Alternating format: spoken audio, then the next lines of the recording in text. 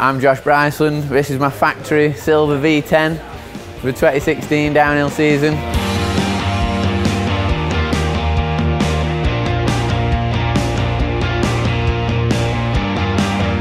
I think my handlebar position for me is like the main thing. Once I get my handlebars set, it feels like home and just leave it. Sometimes I change, if it's a steeper track, I'll stack the stem and bring the stem up a touch because, you know, get the weight a little bit further back. But yeah, I think mainly the roll of the handlebars, and then she's good to go.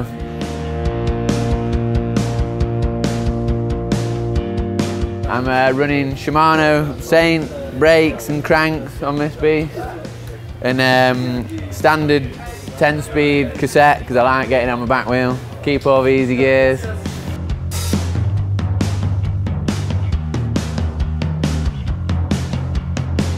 Well, when we get to some of the big steep alpine tracks, brake fade is the worst thing in the world, and since we've been on Shimano, it's never been an issue. You know, we're going to be there, consistent every time, and yeah, cracking, powerful brake. Lasts the run. Once it's set up and my levers are where I like them and my reach is good, I pretty much leave it. I like my levers to come quite far in, and they're so easy to adjust with these knobs on here. But yeah, that's the only thing I really fiddle with sometimes. But on a track like this, the pads last ages, so there's no, it's bang on. Bang on? I don't know, flat out.